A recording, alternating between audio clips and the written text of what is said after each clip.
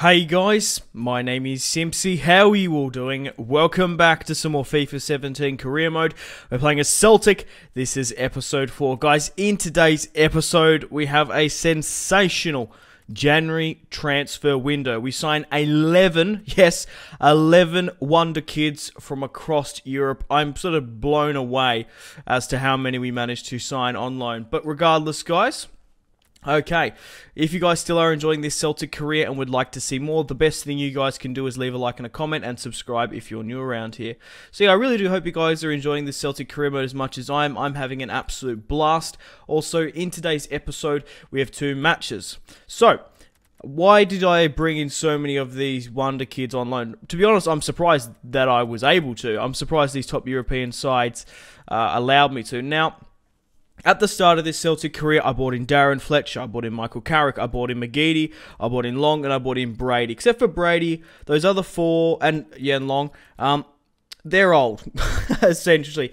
And FIFA 17 is relentless as soon as a player hits over 30. So even though we've got our chemistry, we've built up, we've been playing really good football up until January, we're going to have worse quality players than we did at the start of the season. And those stats and overall ratings are going to decline massively.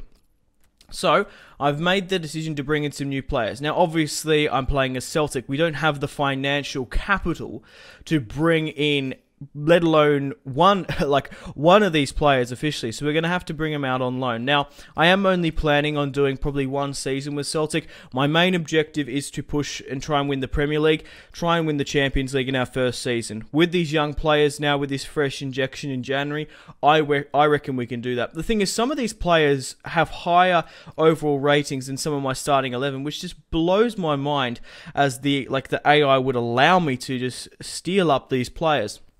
So, I'm going to go through with you guys now the 11 that I've signed. More so squad rotation. I guarantee you there will be a couple of them that I'm not going to play with. But, obviously signing these players in on loan. If you were going to do like 4 seasons with Celtic, obviously signing these guys in on loan, you're better off having your own players than making a profit on them. But if you're only going to be having them for 1 season, you might as well bring them in. So, we've brought in 11 players here today.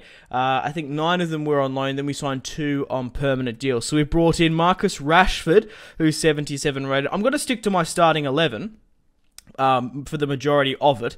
However, bringing these guys on 75th, 60th minute, we need a rotation because we've got a lot of games. We've got a Champions League match midweek that we need to focus on. We can send these guys up. And I'm just sort of blown away as the top sides would allow them to go out on loan. So we've signed Rashford, Dembele from Borussia Dortmund. We've signed Renato Sanchez on loan, who looks excellent in that Celtic kit. It kind of looks similar to his when he was playing for Sporting back in the day. Gianluigi Donnarumma, the goalkeeper, 77 rated. That's insane. And Christian Pulisic. We also managed to sign an 80 rated Leroy Sane. Now, I reckon we signed Leroy Sane on loan purely because he was injured. He was injured for a couple of weeks when I signed him. So maybe the Man City AI was like, okay, he's on loan. This club wants to take a chance on him being injury prone, which I'm more than happy to do if we get an 80 rated Leroy Sane coming fresh off the bench. Okay, moving along now, we also managed to sign Timothy Fosu-Mensah. He can play sort of right back, centre back. We've also managed to get Lindelof, who signed for Manchester United, the Swede. And then we managed to sign Johnston, the Manchester United man, on a permanent deal, alongside Jordan Pickford for Sunderland. So we did have a little bit of money towards the end. So I thought we might as well bring in Jordan Pickford if we do season 2. We'll play with Gianluigi Donnarumma because he is, well, taller and he's a 3 overall rating higher as well. And we also managed to bring in Regani, the youngster from Juventus, who is a centre-back. So we've got a couple of offers here for Gordon. We probably will have those players' debuts in today's episode. Not everyone's, but the majority of them. But to have Marcus Rashford on the bench is going to be insane, and that is how we are going to win the Champions League, hopefully this season. We're going to put ourselves in the best position to do so. But for 1 season, bring in these players, this is how we're going to hopefully try and win the Premier League and the Champions League without a financial takeover either. I could have done a financial takeover at the start, but I'd rather not, to be honest. I kind of feel like it's cheating, even though it's like exploiting the game by getting pre-contract players and signing these players online, which is like ridiculous. But the AI is coded to do that, I guess. So Emre Can is signed for Spurs, which is huge. Markovic has left Turin to join Everton, and Gylfi Sigurdsson has left Swansea to join Chelsea, the former Tottenham Hotspur man. Nadir, 24 years of age, 72 overall. We're going to be selling him because he's actually on pretty high wages, the Turkish man. We probably can bring him in for maybe a couple of other loanees. Now, let's talk about Gordon, my goalkeeper. The thing is, right, I am inclined to sell him because he has had a pretty decent season. I would rather play Gianluigi Donnarumma instead of him, which I will be doing. But I keep on accepting these deals. However, the other clubs can't accept his wages because they're like £60,000 a week. They're huge. Lacazette has left Olympique Lyon for a huge fee to join Chelsea for £54 million. I'm currently negotiating for a new goalkeeper here. I do manage to make the decision on Sam Johnson, who is like for £800,000, and we managed to bring up Jordan Pickford for £4 million. Which is quite a good deal, if I'm being honest. I had an option for Ter Stegen, and I also had an option for Pantilimon, who I quite like. He's like one of the tallest goalkeepers in FIFA. He's absolutely huge, and I thought he'd do good stuff for this Watford side. He was sort of one of the options. 29 years of age, the former Man City man. I was sort of, I was more inclined to go for Pickford because he's a hell of a lot younger. But Pantilimon, I did play with him on FIFA Ultimate Team, and he was actually really quite good. Just because how big he is, he's an awesome shot stopper. Pantilimon did accept the contract, but we did go for Pickford in the end. Stefan Johansson, 73 overall, 26 years of age. Now, the reason why I'm going to be selling him to Bournemouth, the Norwegian, the Scandinavian, he's worth £2.9 million.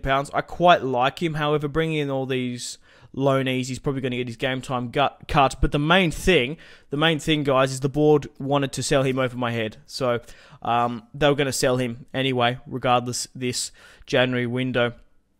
So I had to sell him for my highest plus price, because that sort of sucks when like the player wants to leave. It's always a bit of a gamble. Like, okay, do you accept the deal, or do you let the board sell them over your head for like a ridiculously cut price? Jordan Pickford there, 6'2", Englishman, quite good, coming to the final 6 hours of the January transfer window, and then we'll get stuck into some matches. So, £4 million for Stefan. Victor Lindelof, Kurt Zouma as well. Oh, I forgot I signed Kurt Zouma. I forgot about him as well. Maybe it was 12, roughly, that number. But we're going to be selling Johansson for £4 million, 26-year-old. He's only 73 overall. For £4 million, I think that's actually quite good. A couple of the top sides did reject, like Arsenal for Hector Bellerin, Samuel Umtiti for Barcelona. But I'm blown away as to Man City and Manchester United would allow, and Zouma, allow them to leave. And Regani, like their top youngsters, they're going to let them go out on loan. Stekelenburg, not Ter Stegen. Stekelenburg was an option, same with Pantilimon, but I went with Pickford. But Lindelof, who signed for United, we're going to be picking him up on loan. And Kurt Zouma, who would have thought, and Regani. I want to try and keep my starting 11 as close to possible as it would have been playing this season, but bringing in these youth players as squad rotational players, let them play other fixtures off camera. It will be good for us just to let the first team. But some of these overall rated players, especially some in the defence, we're definitely going to bring on, especially goalkeeper as well. Coming to the last 5 hours, Juan Fernando Quintero has left Porto to join Atletico Madrid. Pretty huge deal for him. We've sold the Norwegian to Bournemouth. Kurt Zouma is going to be coming in as well on loan. Regani and Kurt Zouma do have quite high wages, £80,000, £70,000 roughly a week as well. And I'll show you the newly signed men in their Celtic kit. So here is Zouma for you guys. Here is Lindelof, John Stones. We'll redo my starting 11, and also during the season, once we start playing them, getting them a couple of matches under their belt, they're going to go up in stats compared to Michael Carrick and Darren Fletcher, who are past their 30s and are going to be going down in stats, which sucks. Correa has left Atletico Madrid to join Bayer Leverkusen, and Çalhanoğlu, I think that's how you say his name, the Turkishman, has left Bayer Leverkusen to join Liverpool, which there's a bit of a controversy going on with him, real life, isn't he? He's been banned for like 3 or 4 months, which is, yeah, it kind of punishes Bayer Leverkusen, that. But in saying that, they would have known that the elite. Well, technically, he was contracted to some. It was contracted to some Turkish club, from what I can remember. Then he left Anatolia and moved to Germany, but the contract was still valid. It took like 4 years to go through or whatever, and then it was found that it was an official contract that he signed as a youngster, and then Bayer Leverkusen got banned. So I feel bad for Bayer Leverkusen, who have basically lost their player. But in saying that, they would have been 100% aware of the situation. But in saying that, they shouldn't have been punished, really. But I don't know. Let me know in the comment section down below about the Çalhanoğlu, I think that's how you say his name, controversy. Let me know in the comments, because I'm sure there's some of you who are a lot more informed than me. But guys, let's get stuck into the 2 matches of today's episode. Come on, Celtic. Okay guys, welcome to the first match of today's episode against Liverpool at home. We're going to be hosting them in Glasgow. Then we have a match against Arsenal. So let's have a look at the league table, the top goal scorers, and then we're going to be going through my starting 11. And I'm going to try and keep as many of the first team players that were playing at the start of the season now. But we're currently first in the Premier League, followed by United, Stoke, Swansea, Arsenal and Chelsea. We're only ahead of United because let's talk about the top sides as well. We managed to win 1-0 over United. We played that a couple episodes ago. We managed to draw against Chelsea 2-2. And we also managed to lose against Spurs 1-0. But we're only ahead of United because we managed to win from a penalty. Stoke are third, which is bonkers. 7 points behind. Swansea are fourth, which is crazy, seeing they've lost their main man, Gylfi Sigurdsson, who is the second top goal scorer, followed by Deulofeu up top in first, Wijnaldum third, Martial fourth, McGeady and Sinclair with 8 goals as well. Liverpool are currently sitting in 13th, Spurs in 15th, that's crazy, Man City in 7th, Chelsea in 6th. So, we're going to be playing the 4-3-2-1. I'm going to have Shane Long leading the line. I'm going to drop Sinclair and McGeady to the bench. We'll play Sane on the left and Dembele on the right. I'd rather play Dembele here on the right. We need to keep as many of those Premier League proven just senior players in the squad, because you can't win a Premier League title with a bunch of youngsters in the squad. That's why I've still got Michael Carrick in there, Snodgrass and Long. I'm going to play Sanchez in the defensive midfield. We'll drop Fletcher. I love Darren Fletcher, but he's 75 overall. He's going down in stats significantly. He's 33 years of age. Same with Carrick as well. But Sanchez, who looks exceptionally good in this Celtic kit. It's because of his sporting days, I know. We're going to play Zuma as my right back. We're going to drop, of course, Lustig, and we're going to be dropping Toure, and we're going to be playing Rugani. I'm going to keep Chenko because he's 77 overall, 25 years of age. He's quite good.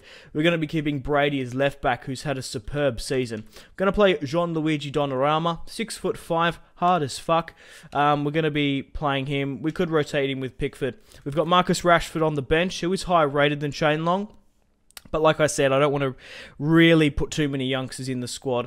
I'll be giving Griffiths, Sinclair, McGeady game time. We've got Lindelof, who is a higher rated than Chenko, but we'll probably rotate him if we need him. We have Pulisic here as well. We've got Fletcher. I did say that we're probably not going to play everyone that we signed, just like for the top 6 games, the Champions League matches. Fosu here, he's quite good, but he's just on the reserves for the time being. That's pretty much it. No point in playing Roberts, he's on loan. Compared to the others, he's not as well through his development. So Chenko's going to be the captain. Snodgrass on the... Yeah, I want Snodgrass on the left. Who's my best right free kick taker? Oh, God. I don't have really anyone who's exceptionally good on the right. I probably might as well just leave Snodgrass then, eh?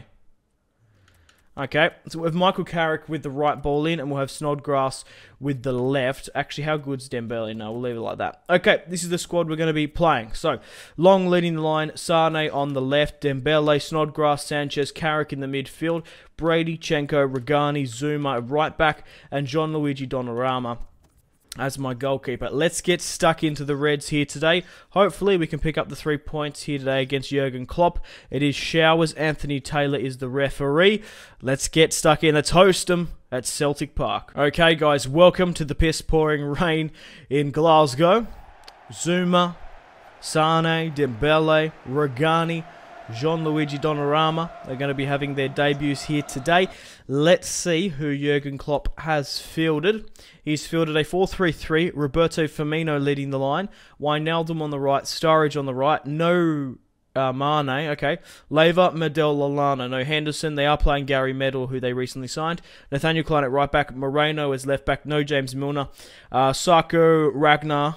They're not playing Lovren or Matip, okay, and they're playing Loris Karius in goal over Mingale. Okay, Liverpool have the kickoff. Let's get stuck into the Reds.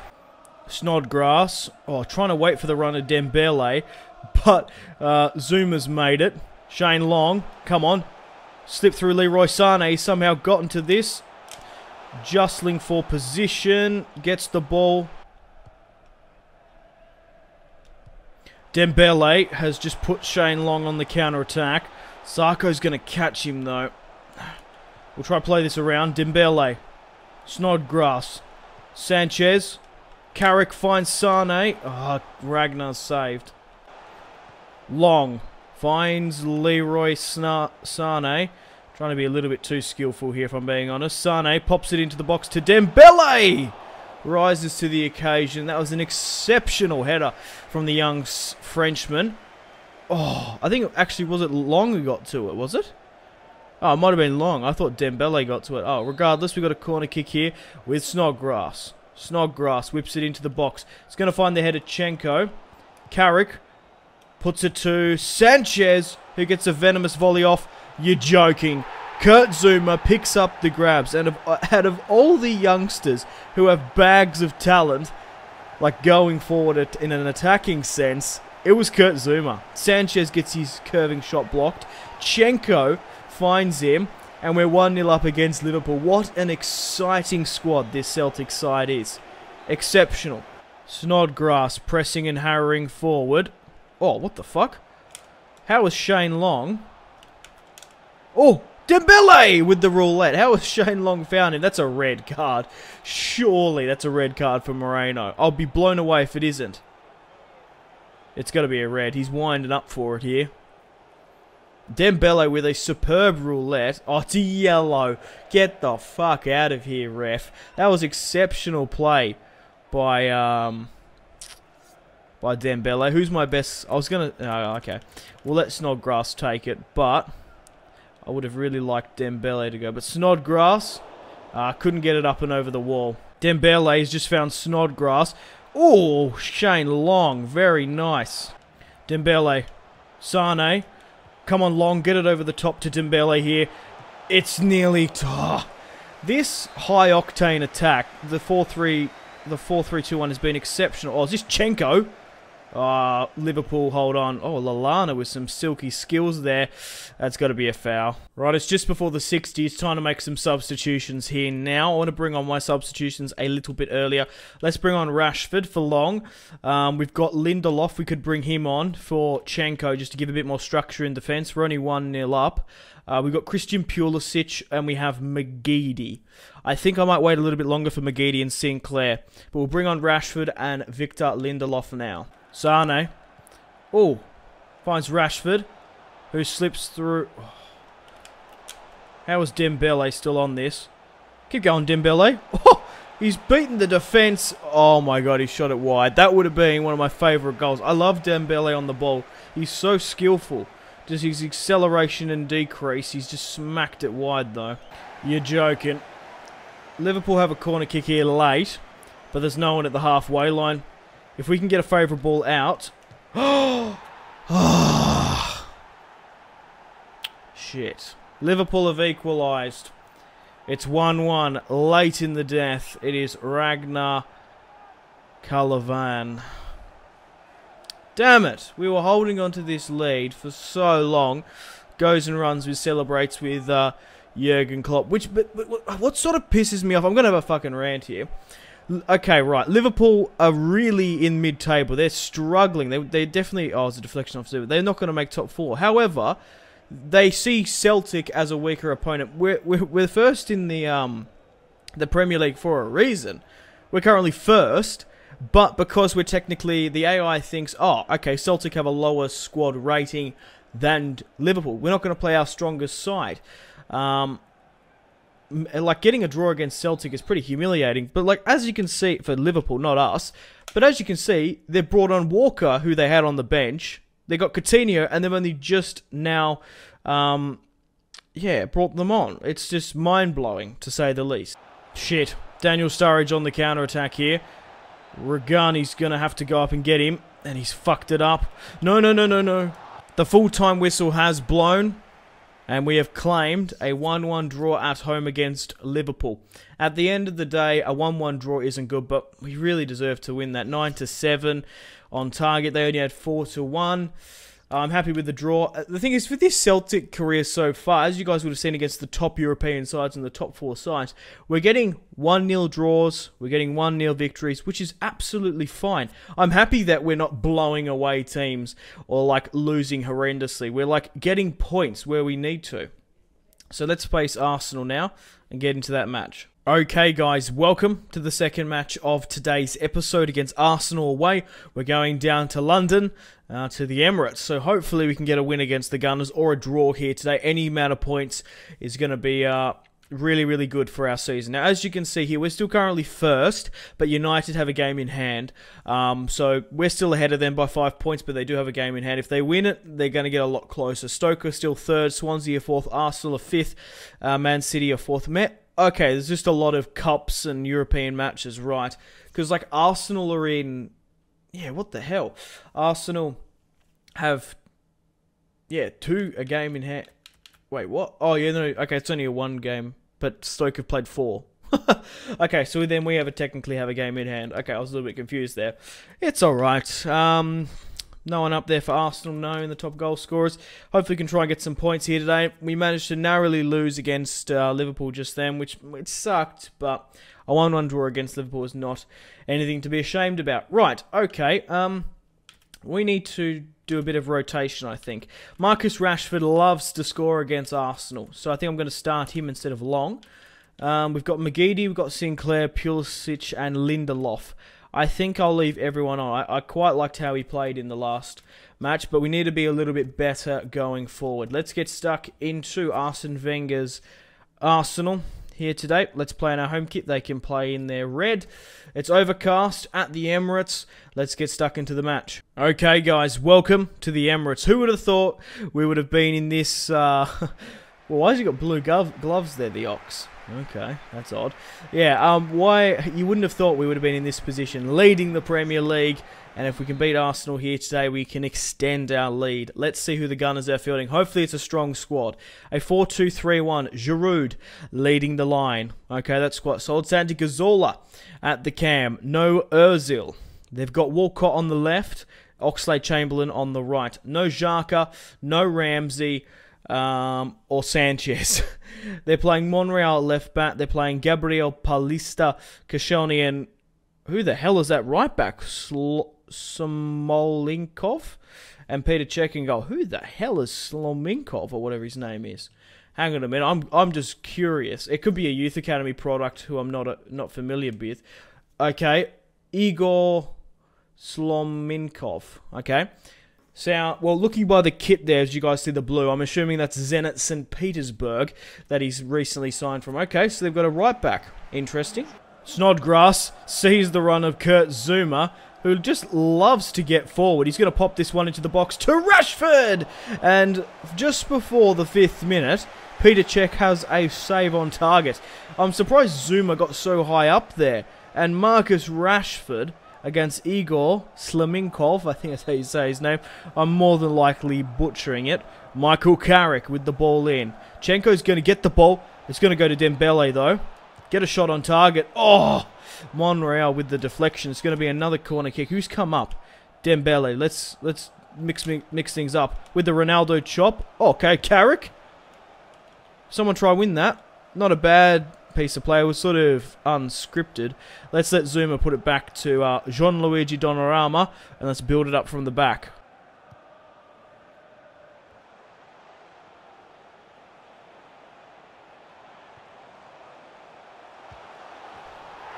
And we're 1-0 down to Arsenal.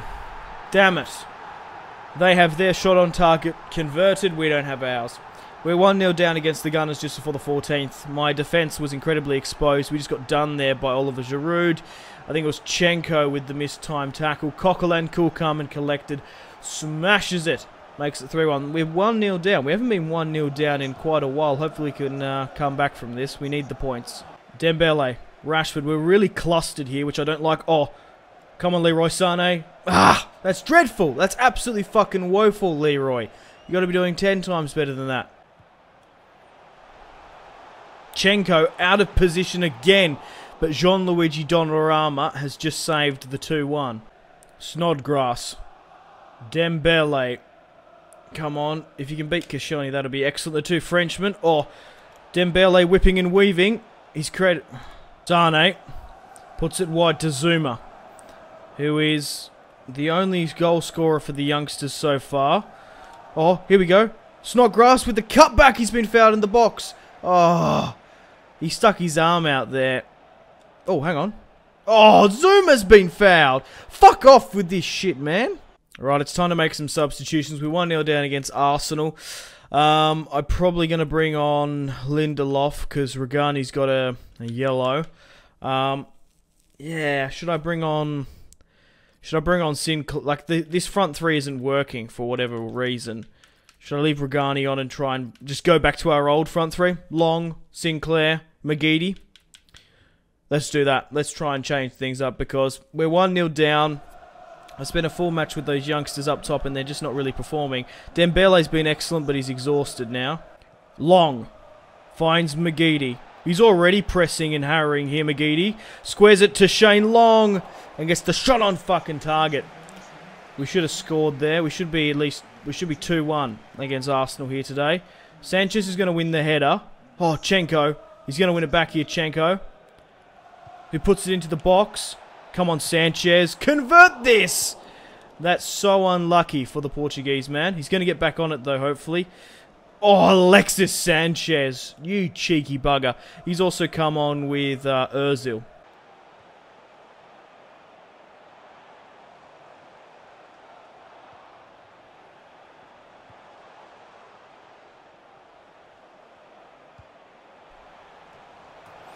How has Ozil gotten to that? Chenko's had a stinker.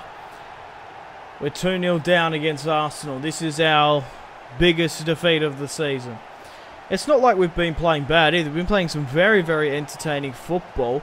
We've been creating chances left, right and centre. We just can't convert them. Look at this ball over the top. Like, why is... Who is that? Brady's not... Why is Brady just ball watching there? And Chenko completely mistimed the header. Ozil, fresh off the bench, scores his 5th goal of the Premier League. Embarrassing, guys. The full-time whistle has blown. We've claimed a 2-0 loss over Arsenal. That's disappointing. I've just been playing shit in this episode. Well, I don't know. I've been playing alright, I think. We just couldn't convert our chances. See, look at that. We've had 7-5, 3-3. Damn it. A 1-1 draw against Liverpool, where we had the lead for 80. We managed to only lose 2-1 against Arsenal, which, yeah, I said it was embarrassing that we're losing 2-1 before. I was just more so frustrated. If Celtic in real life... Look at that header from Rashford, though. If Celtic in real life lost to Arsenal 2-1, it wouldn't have been that bad. But the way we played, we deserved it. That was awful from Chenko. He cost us the points there. And he also completely mistimed the header against Ozil. So maybe I should drop him, bring off Lindelof. That was dreadful from Sane. Should have got a shot on target. But anyway, guys, it's time to end the video here. Thank you very much for watching. Hope you have enjoyed this video. I'm hoping it was entertaining. Oh my god, Donnarumma only just got to that. Smothered it. Yeah, I hope you guys have still enjoyed it, even though... We lost. But yeah, thanks for watching. Like and subscribe if you haven't already. Check out my social media links, Facebook, Twitter, and Instagram, all in the description below. If you guys want to get yourself some cheap and reliable games, maybe FIFA 17, maybe Football Manager, maybe some PSN and Xbox codes, check out my G2A affiliation link in the description below. Patreon and Steam group in the description below as well. Thanks for watching. Take care. Stay tuned for more videos on the channel. My name has been Simpzy. Take care. Goodbye. Mahrez whips it into the box. Royce! That is just ridiculous. With the layup. Marco Reus. Holy shit.